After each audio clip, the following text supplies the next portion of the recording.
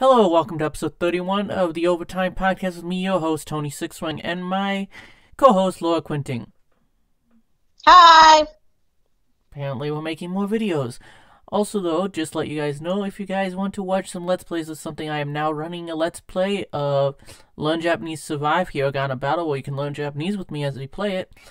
Ace Academy, which is a visual novel / dating sim, and a mod for Sins of the Soul Empire, and I'm thinking about doing a Cities Skylines Let's Play over there on Six Wing Gaming. So if you guys want to go over there, links on the main channel page.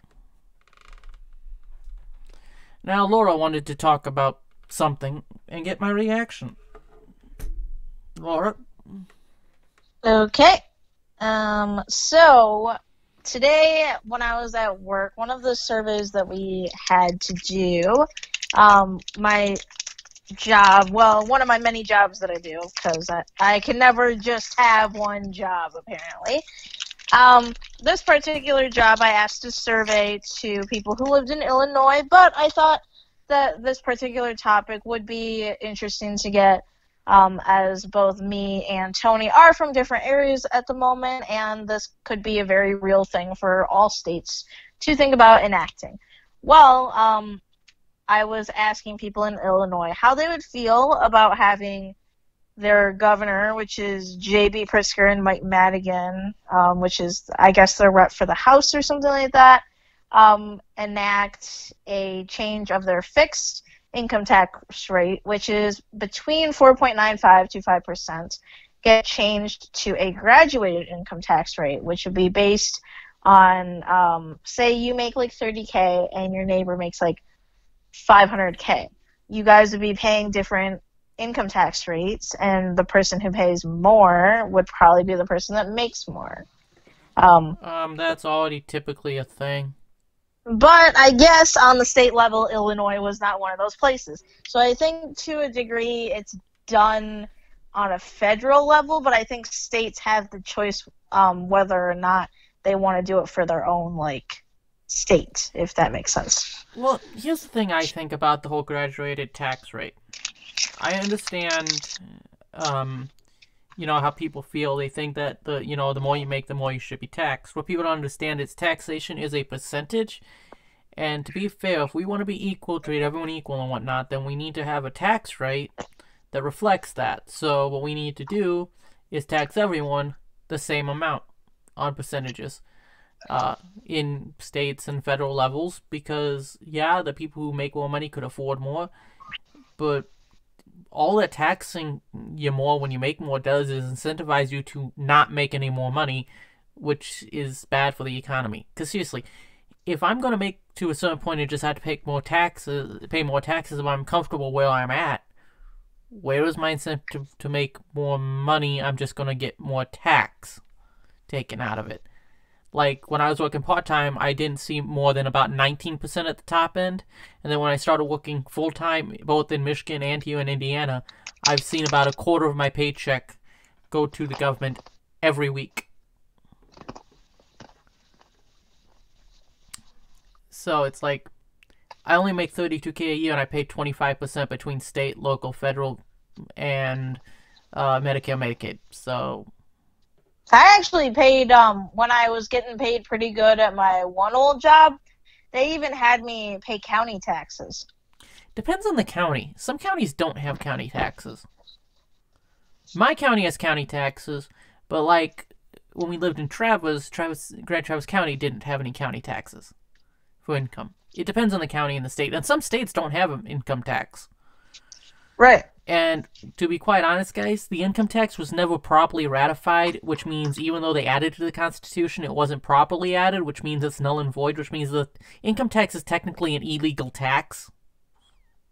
So, that whole thing. And I also think income tax and property tax are essentially theft and saying that you can't own your own property.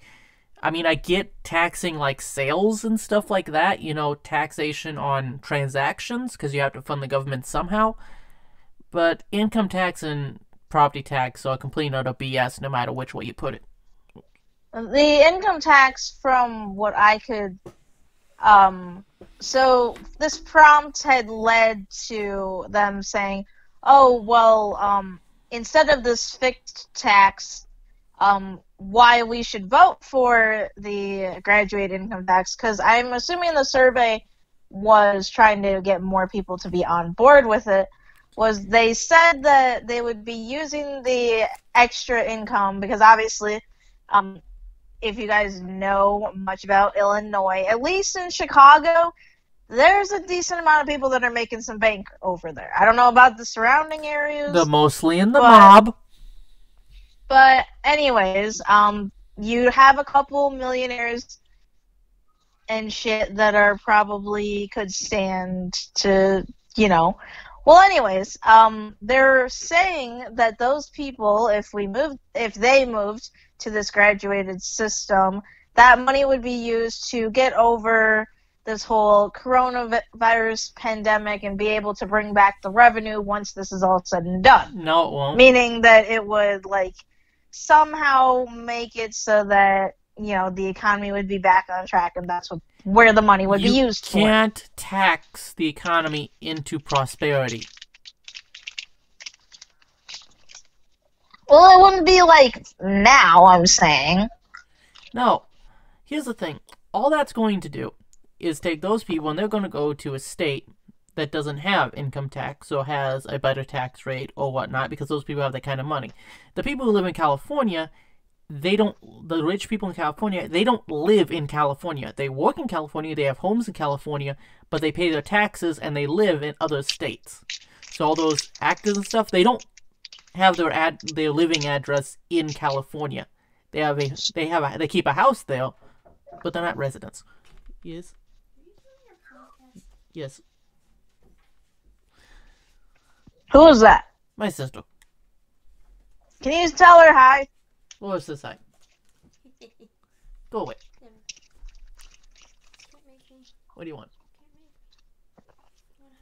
Okay, good night. Never. I'll be back. No, you go. Because I actually have to record shit. Seriously? Yes, seriously. Well, apparently my sister's going stuff. Her friends and her want to make a YouTube channel. But back to taxes. Those people don't live in California.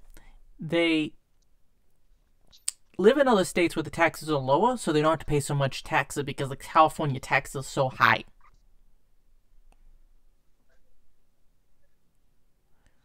So there's all that, you know, together and I think stuff. it depends on the person. Some people just pay it.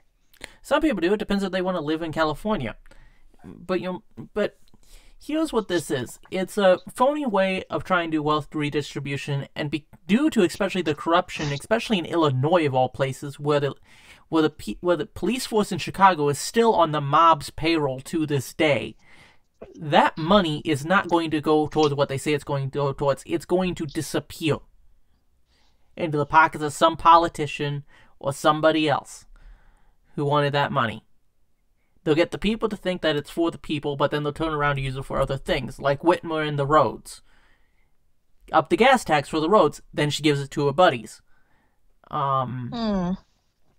So, that's what always happens.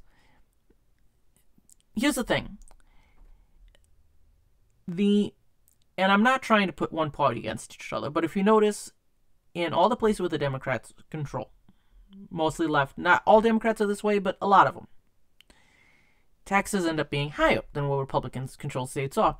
But those states, despite the bigger government and more government spending, end up actually being, you know, worse states sometimes. I mean, look at San Francisco and Los Angeles.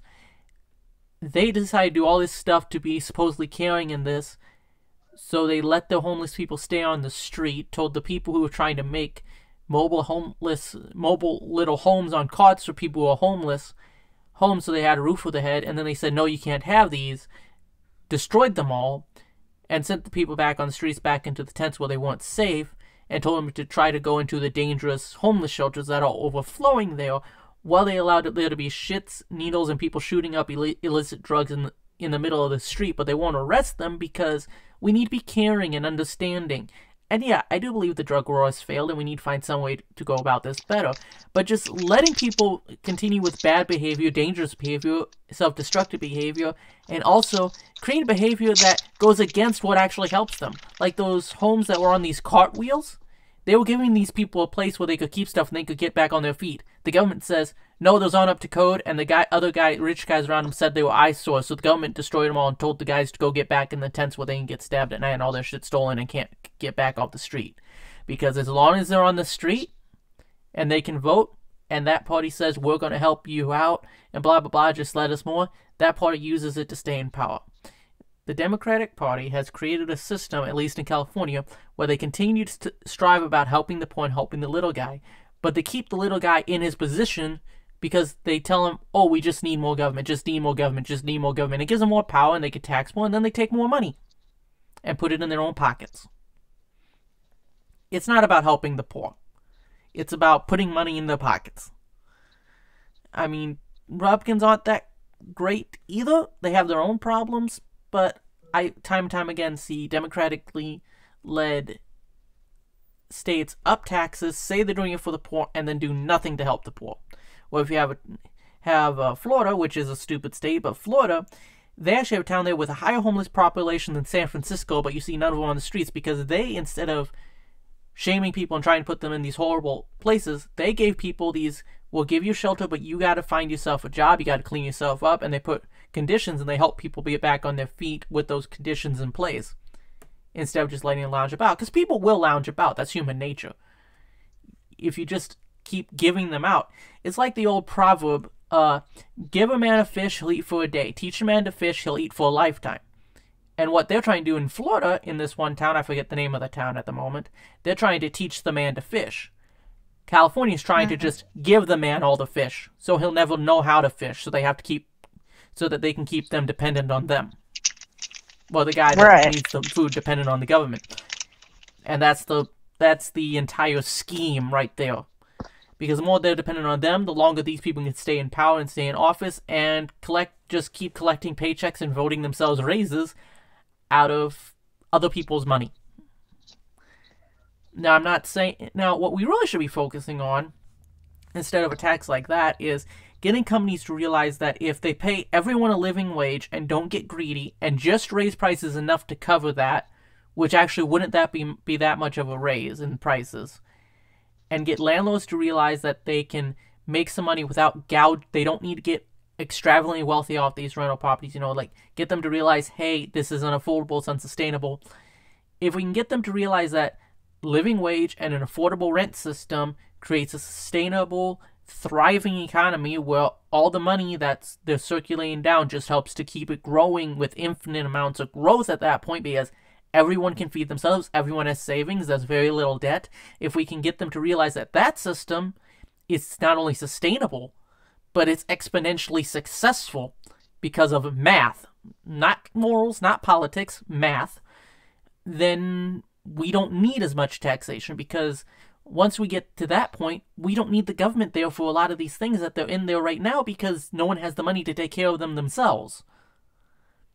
Like, if we got everyone made sure every job paid a living wage and everyone could afford to pay a job that paid a living wage, because I do believe that if the bigger companies were selling it at the same price and could still make a profit at a living wage, then mom and pop shop could also raise their prices and stuff and all that stuff.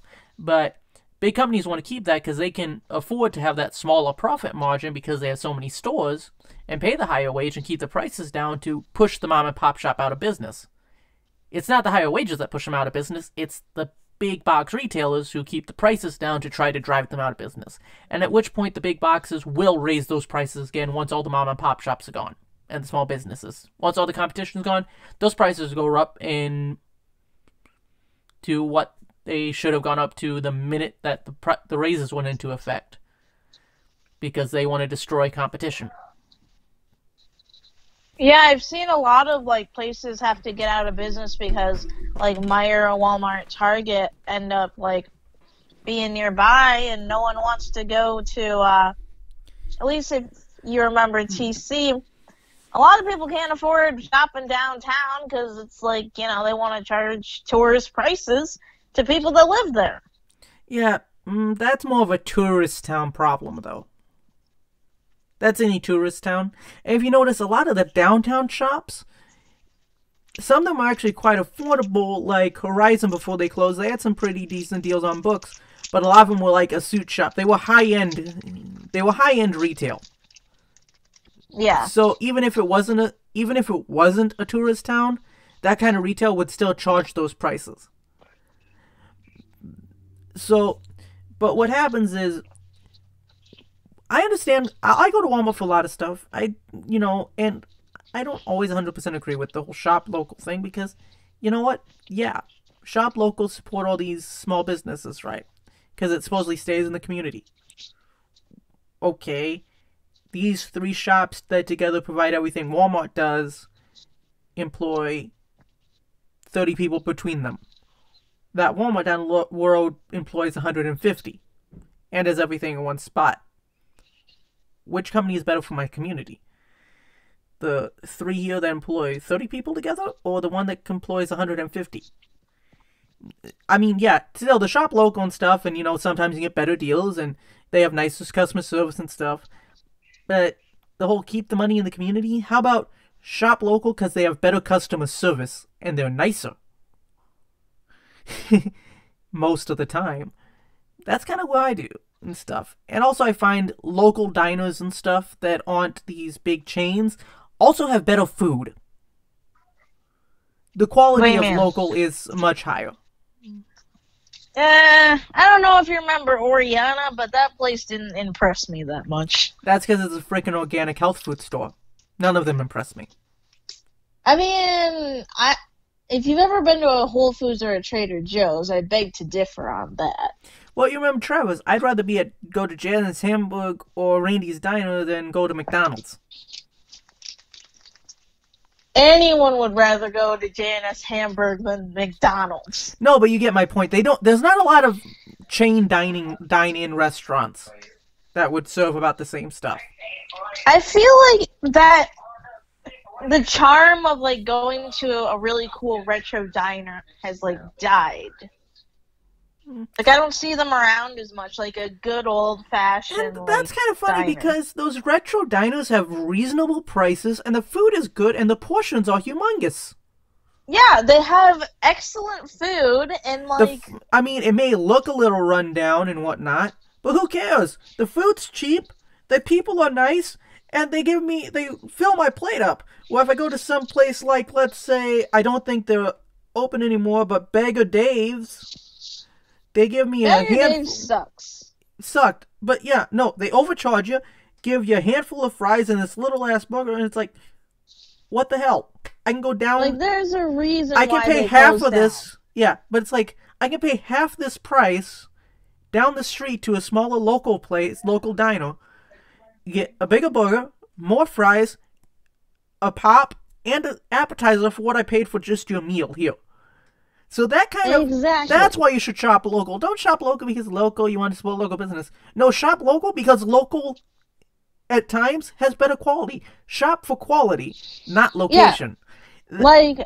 To me, if I'm going to shop local, it's because it's, good shit. Don't shop local just to shop local. That's a stupid idea.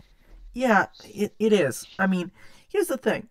The big box stores have their uses. People try to say, no one should shop at Walmart. Here's the problem. Walmart is one of, if not the largest employer in the country. Which means, if Walmart went bankrupt because nobody shopped there, a shit ton of people would lose their jobs, and that impact on the economy, on you, on everybody, would be way greater than if a few local shops shut down. I mean, it's not good that the local shops get shut down, but here's the thing. People tend to go into business and for themselves and want to run these shops, and they never update anything. They always think, I can run on small margins all the time, blah, blah, blah, blah, blah, blah, blah, blah. Here's the thing. Now, I understand coronavirus and stuff hit everybody and people need to shut down without a thing here. But here's the thing. If your profit margins were so small that you went out of business a week into this thing because you had no cash flow, then you probably were already on the way out to begin with. or you had just started up and hadn't been on your feet yet. One of those two things. If you've been in business 50 years and a week throws you out, and a bad week throws you out of business, something was wrong with your finances. Yeah. I mean, now the longer it goes, the more you understand, the more people closing down. But the first guys to close down were the people that got scared, closed before they should, or simply never kept a rainy day fund and were bad at business. yeah. Not that it's a good thing companies get shut down. It's never a good thing when a company closes because, people lose their jobs and whatnot. But that's how real capitalism works. Is if you have a bad business or are bad at business, you go out of business. If you don't do your job, you lose your job. I know it sounds horrible to speak it that way, but like I said before, reality is amoral. It doesn't have a morality to it.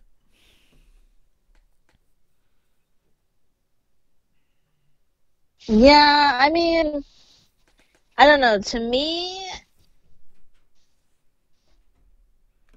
like, I like supporting small businesses when I can, but, like, when it comes to it, people need to realize that, like, everyone was like, oh, well, we're so sad that, like, Kmart closed down. Like, I can't believe, like, it's gone. Y'all were not missing that shit, or else it would have been open. And yeah, I mean, there's another reason to support local, because here's the thing. Kmart closes down. Well, Kmart had kind of gone to crap in the last few years. But this diner down the road closes down that you used to go to as a kid, and it's not going to be around anymore. But they were still nice and still made good food. You're like, I miss that place now. Nobody misses Kmart. Because Kmart was crap at the end. Maybe the people that worked there. You know what? The people that worked there were the ones who couldn't get a job anywhere else. Yeah. Because do you remember the last time you were even in a Kmart? I was working there and it was getting liquidated. Yeah, well, last time I was in a Kmart before they closed, it was probably a year or so before they closed. I went in there for something. People were kind of rude. The place was run down. Nothing was being kept up. The computers were slow. Isn't Sears and Yonkers closed? Yeah, we don't have a Sears anymore where I live. They shut down our Sears and tore it down. I don't think Yonkers exists either, or if it does, I haven't heard of it. Here's the thing. Big companies and little companies both did this whole thing. They built their companies on debt. And they thought they could keep making more money than what the payments were, so they never paid off the debt, and they kept accumulating more debt. Then they all went bankrupt, because no one wanted to pay anyone a living wage, which meant the unsustainability of the economy caught up to these businesses that were already struggling. Mm-hmm. Because right now, we actually make less an hour on federal minimum wage than they did with inflation in the 70s. So the minimum wage, because of inflation, has actually gone down. It's $7.28 or something, $7.28 or $7.50 an hour is federal. And if you go back to the 70s, and $7.28. I thought it was like 9 or 10. That's state in Michigan. I'm talking about federal minimum wage. Oh. But if the federal has kept up with inflation from the 70s, it'd be $12 an hour. Oh, wow. Which means companies have actually had the wages go down by that much. So here's my question. If you could afford to pay in the 70s what's equivalent to $12 an hour today, why can't you afford to pay $12 an hour today? They should be. The sad thing is, a lot of people that I know, like myself included, like, my main job does not pay me $12 an hour. It pays me $11. Yeah, but that's the thing. They keep saying how raising the wages is going to skyrocket all the prices. It's like, well, why weren't all the prices skyrocketed when you had this equivalence on the wages in the 70s? Okay, it might not be 12, it might be like 9 or 10, but still, you're looking at the point is, when you include inflation, they're fighting against it so that their wage costs can continue to drop, and then they continue to say how wages cost them so much. Out of everything else that's gone up, wages have gone down due to inflation across the board over the last 40 to 50 years. And Oh, wow. everything else has gone up. Because of inflation, stagnant wage is a dropping wage. If your wage is stagnant, it is shrinking. So wages have shrank, which is what allowed the housing bubble to happen, what allowed this to happen, what's allowed the student loan crisis to happen. They shrank the wages, they shrank the size of things, which increased the cost of everything to everybody. And then they say, well, we can't give raises to everybody, we won't be able to make a living. It's like, you made a living in the 70s. Did you just not grow your business enough to do that? Or not raise your prices enough? Because all you have to do this is everything goes up by 2.4% every year, and everyone's wages go up by 2.4% minimum every year. Just to cover inflation. That would just keep everything exactly where it's at. For the same cost. So there's that whole thing. I understand there's like market influences and stuff, so, tying everything to inflation isn't exact. But when McDonald's grew so much that they're now a multi-billion-dollar company, and they were paying the equivalent to $12 an hour to everyone back in the 70s, why can't they do it now? Why are they the biggest lobbyists to eliminate the minimum wage? Yeah, I don't know. Like, the thing is, at one time, you only needed the husband to work, and he could provide for all of his kids. Not saying that I'm disagreeing with, like, both parents should work.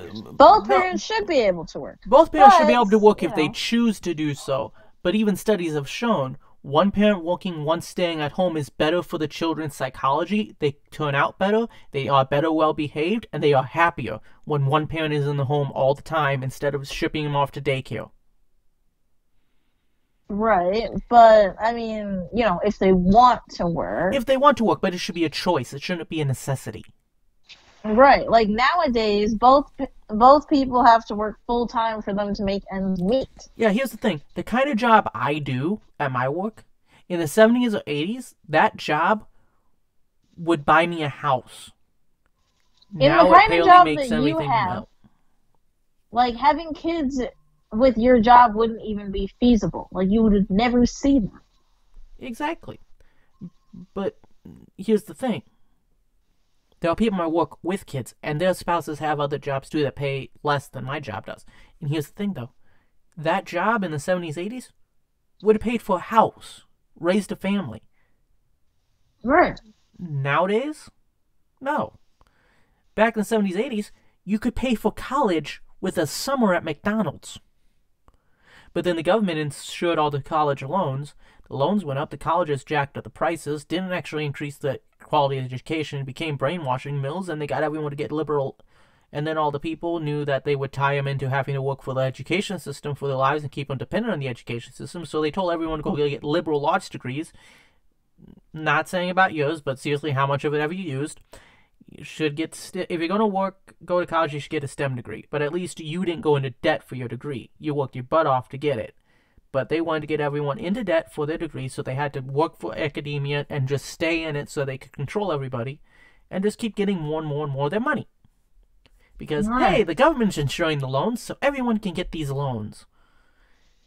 And then they just decided to make it to everyone for everything essentially needs a college degree. Soon you're going to need a college degree just to work at McDonald's.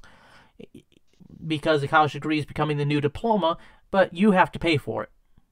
That's why I'm behind at least the first 2 years of all college being free. Because if we're going to require it to if we're going to create a society that requires you to do this in order to even get the bare minimum job, then society should pay for it. Just like we do with regular school, like elementary and high school. Right. Now, I do also believe that in college, that payment should be conditional.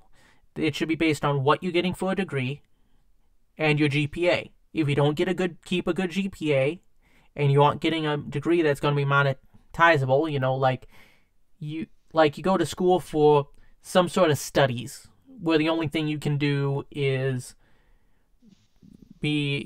something, essentially it's not going to make you any money.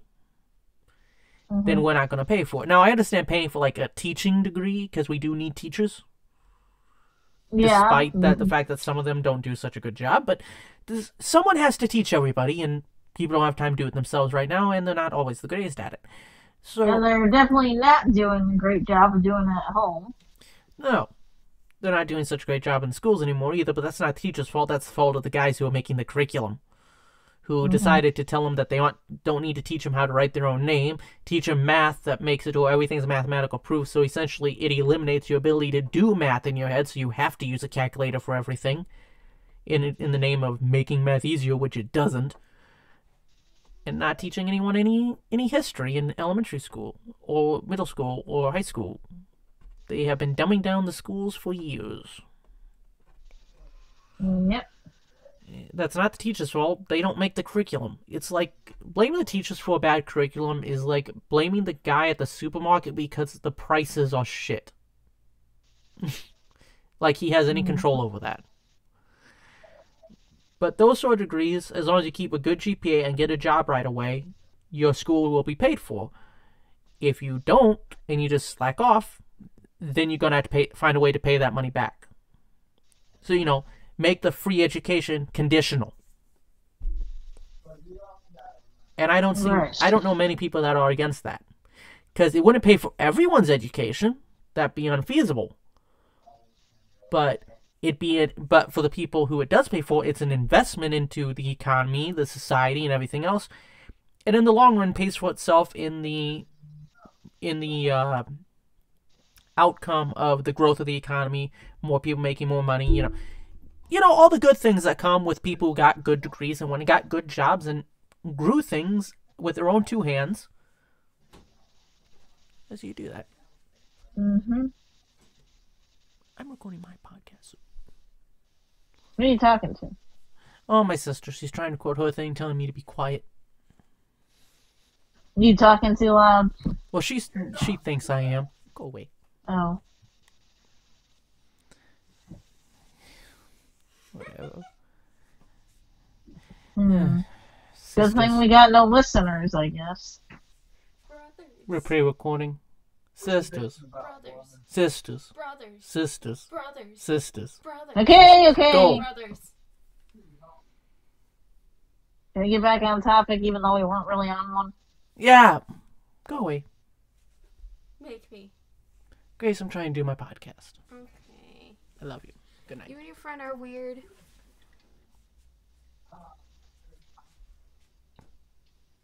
It's the truth, and what are those? My character and symbol on logo. A weird SpongeBob? Him going overtime. It was a joke, but it didn't work. Okay, go ahead, Laura. No, you were talking, remember? Oh yeah, what was I saying? We were going on about like the living wage and stuff. Oh yeah. Oh yeah, education. So the education system is crap, but we'd be able to, with the help of people getting the education without having to take on the burden, they could keep more of their wealth and put that into communities, buying homes and doing things that are good for the economy. Because right now, even tradesmen are crippled by the debt of having to pay for their own tools because of the apprenticeship for licensing that has been put into place by lobbyists, and by the fact that these apprenticeships, you have to buy all your own tools, got to pay for an education. People are like, oh, they'll train you. No, they won't. They'll expect you to have already gone to a trade school, which is 2 years of college, which you had to pay for. You had to pay for your own tools. You better have your own truck.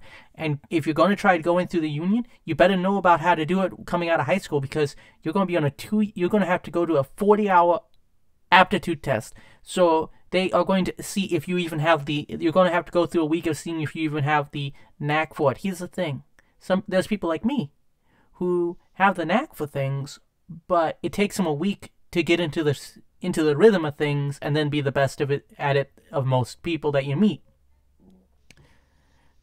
So you're going to fail that one if you're that kind of person. And even if you pass it, you're then on a 2-year waiting list to get a job with the union. And then the union's going to pay you about as much as the guy that's not unionized, and he's going to take part of that as union dues. Unions are not as good as they used to be. Yeah, I was. And they're hard One to of get into. my friends actually is in one of the last unions to exist in Michigan.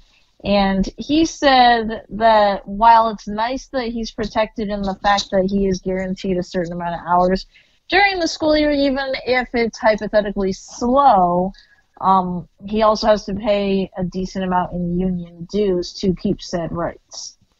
Essentially, it comes out to the point that isn't really that much worth it, but in his industry, he has to be part of the union to have his job, which is called racketeering. What's that?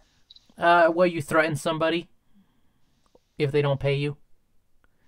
So if he tries to leave the union or doesn't pay his union dues, he'll lose his job. So you better pay your union dues and you better be part of the union, or you aren't going to have a job.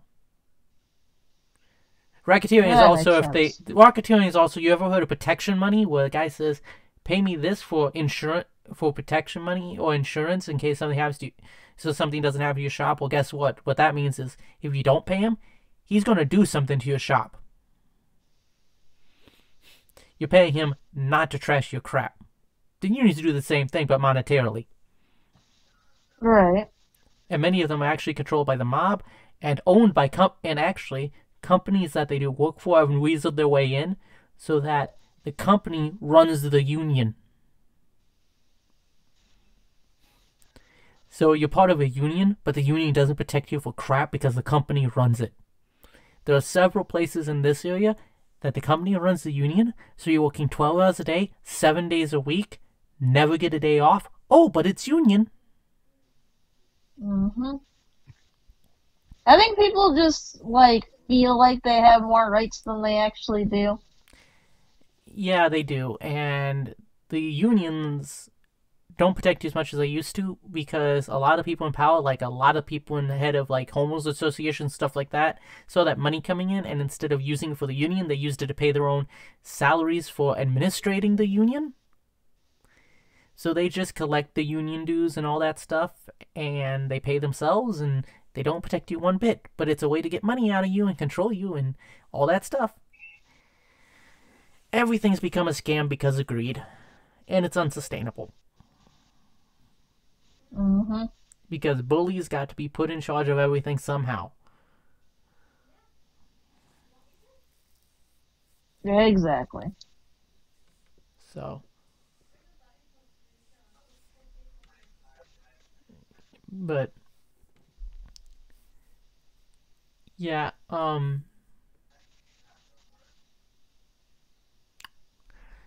so that's the whole thing about that one. But back to the whole mom and pop shop thing with them closing down and stuff. Here's the thing. I saw you post the stuff about people wanting haircuts. Here's the thing. The protests are not about haircuts. The protests are about the fact that people's business are going to be shut down, and the government technically does not have the power to keep you in your home unless it's under martial law, and that has to be declared. They haven't declared it yet. Which means anything to tell you to stay in your home under a national state of emergency, without martial law being declared, you still have your constitutional rights. Freedom of movement, freedom to peaceably assemble. So there are many constitutional things. People go along with some of this stuff, just to try to keep the virus from spreading. But on the other hand, they are breaking constitutional law by doing the lockdown. The lockdown is actually unconstitutional on many fronts, and the economic impact is starting to look like a second Great Depression. I mean, but at the same time, when Georgia was starting to open their shit back up, they already have over 600 new cases.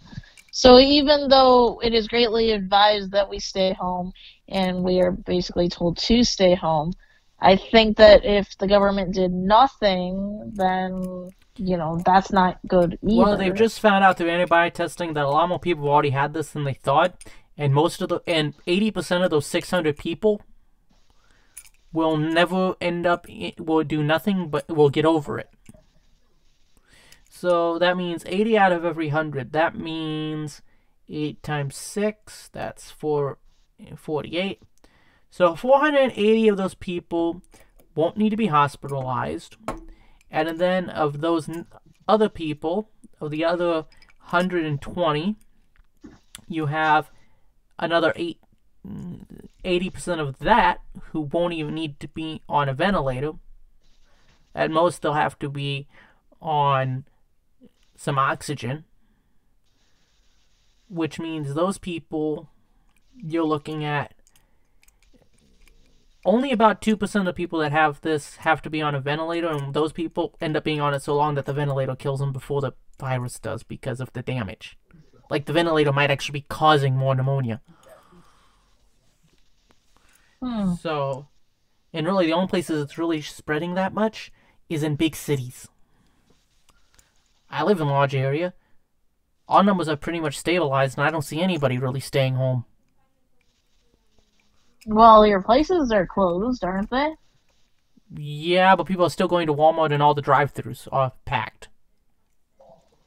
Well, yeah, but so is my area, but... No, but the way they keep saying it might be on this, might be on that. Well, if it might be on this, might be on that, everyone on that drive-thru should be infected.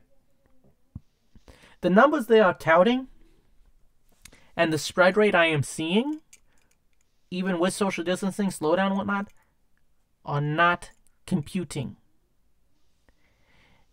Now, first they said 200,000 Americans would die with social distancing. Now it's 60,000. Guess how many the flu kills every year? About 30. So it's about twice as deadly as the flu. But that's out of 330 million people. I hate to make it a numbers game, but I'd rather it be 60,000 than, well, 330 million, 3.3 million. So then 326.5 million, 0.7 million. Because if the economy collapses and our society collapses with it, 90% of the human population will die within the first 12 to 18 months. 2% versus 90. Wait, not much of a where do you choice get there. that number from? Several sources. It's pretty much considered that due to the lack of skills and lack of resources, that 90% of the population would die from a combination of infighting, disease, hunger, and exposure. People would die of dysentery because sewers back up, because sewers are shut down. Not to mention the radiation from all the nuclear plants going under and melting down. Then you have the warlords and gangs criminals who will be going out just raiding and slaughtering people for their resources. Those are things that happen.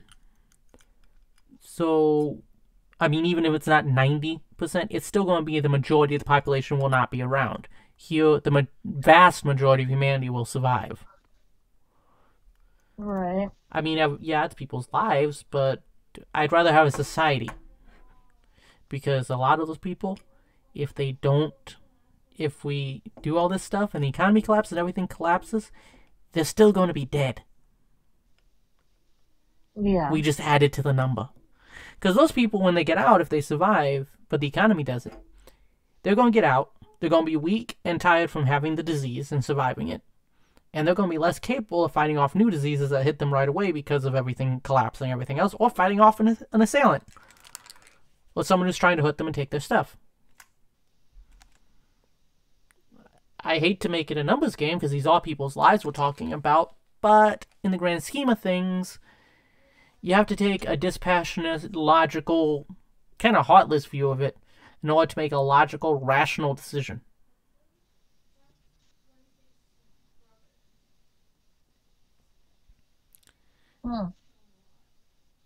So, never thought of it that way. Yeah, I mean, I still think if hypothetically everything were to open back up in Michigan right now, I don't think it would be the best idea in the world. No, here's the thing. Yes, keep the dine-in closed. Don't let there be a bunch of concerts. Keep the movie theaters closed if you want to, because those are kind of petri dishes. But they were talking about the spread. Why, before they closed everything down, when literally everyone was going to every Walmart and Kroger and all that stuff, why didn't it burn through the entire population just from everyone being packed in the stores if it was that bad? Did they do that forcing mask thing for you guys? Not in Indiana, no. They just enacted that in Michigan. Was an executive order, not a law by the legislature, and the legislature already said she couldn't extend her order. So she's actually acting outside of her power, which means in court you could fight any ticket or anything. Are you talking about my governor or yours? Yeah, your governor. My governor extended it to the 15th. Yeah, they said they weren't going to let her extend it anything anymore, really. So, yeah, the Michigan legislature doesn't like her right now. I'd be surprised if she completes her term in office at this point. She's going to be forced to resign. Or removed. Interesting. So, I thought they weren't allowing traveling either, but my one friend was just in Wisconsin a couple days ago. Well, they can say they're not allowing traveling, but they can't stop it. I thought people were getting fined for traveling. Well, yeah.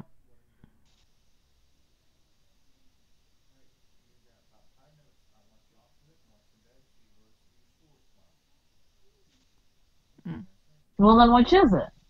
Huh? Sorry, I was hearing something. What did I say? You were saying how people... I was saying, well, I thought they were fining people for traveling. They are fining people, but the fines won't stick. Why wouldn't they stick? Because under the Constitution, you have freedom of movement. They can't detain you without cause, without arresting you for a crime. And an executive order is only applicable to federal, when it comes to the president, to federal agencies and to state agencies. It cannot apply to citizens. So the fines that they tried to give for people who are fishing and going to church and crap, what happened with that? Yeah. Did they get those fines or no? The churches? No, the people who got fines for doing the drive-through mass. The drive-through church? Well, actually, those are being thrown out because that's against the freedom of religion in the Constitution. The federal Constitution. It's actually in the first part of the First Amendment. I can actually, just a second. I will pull it up. Bill of Rights. Okay, here is the Bill of Rights. The First Amendment, Congress shall make no law respecting the establishment of religion or prohibiting the free exercise thereof, or abridging the freedom of speech, or the press, or the right of the people to peaceably assemble and to petition the government for redress of grievances, which essentially means they can't ticket anybody or tell anybody they can't assemble to protest against the lockdown.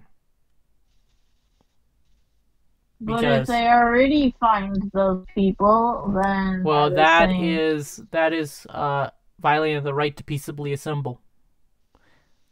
As long as you're not rioting, they can't do anything. But they forced churches to close to begin with.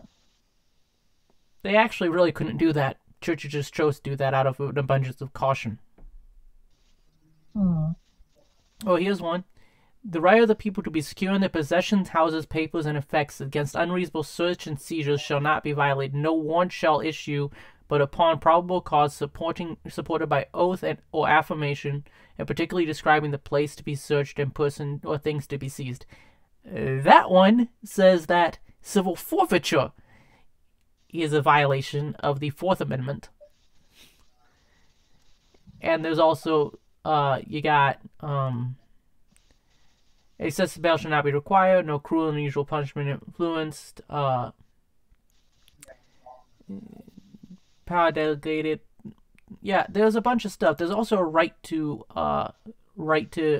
travel between stuff and whatnot. Essentially, they can't lock you up in your house. We're just detaining you without you breaking the law, without due process. So, but anyways, it's been about 50 minutes. I'm kind of running out of stuff to say and getting tired. Okay. Well, I mean, we talked for a decent amount, so. Yep. We'll see you guys next week, and have a good one. All right, bye.